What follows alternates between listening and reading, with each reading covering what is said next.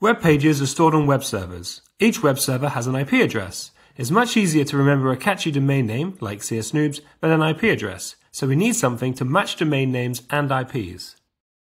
The domain name system, DNS, uses servers to match domain names to IP addresses, so that web browsers can locate, request, and access web pages. The DNS process starts when a domain name, or URL, such as csnoobs.com, is typed into the address bar of a web browser.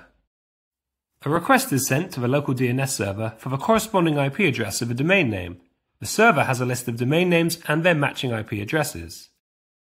The DNS server checks if it holds an IP address corresponding to that domain name. If it does, it passes the IP address to the web browser.